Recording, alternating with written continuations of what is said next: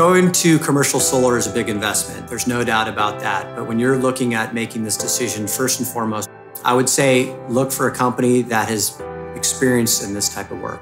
We've been in business since 2001.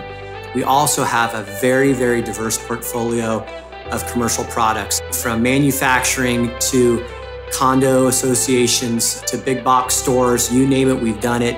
When we're talking to a board or a CEO or a business owner, we're able to articulate that pretty clearly and show, hey, here's a case study, here's a project we completed, here's somebody you can talk to about a system that they did that's similar to yours. I think it really speaks volumes about the recent YMCA portfolio that we did.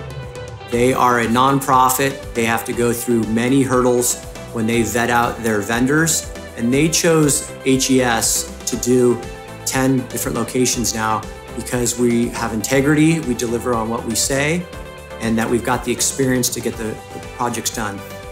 On the commercial side of solar, battery storage is starting as well. And that's a really cool thing, because when you turn all your equipment on at the beginning of the day, or when there's a spike in energy usage, we'll say all your air conditioners turn on, then you have the opportunity to have the batteries just infuse that energy instantaneously in to keep your demand charges down. So solar paired with battery storage not only allows you to offset your energy bill, but it also allows you to keep your demand charges low.